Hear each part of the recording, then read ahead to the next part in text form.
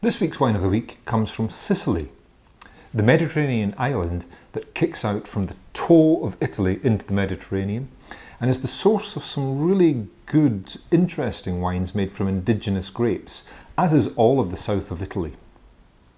This one is the Baglio Nero d'Avola, which is in Marks and Spencer's currently at £6.99.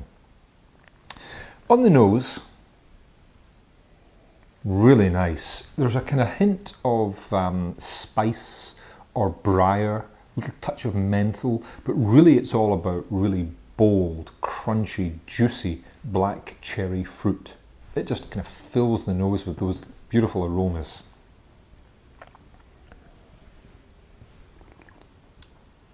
On the palate, it's an unoaked wine, and the kind of sweetness of that fruit fills in, but immediately there's a lovely bittersweet grip, a bit like cherry skins or plum skins.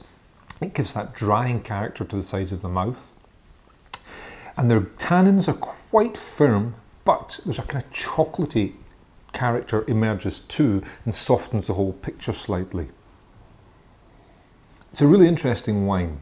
It's fresh, it could stand being chilled slightly. It's a really good, interesting alternative to village Beaujolais or maybe to basic Burgundy. It has that same kind of freshness and balance and would be great with any Mediterranean food.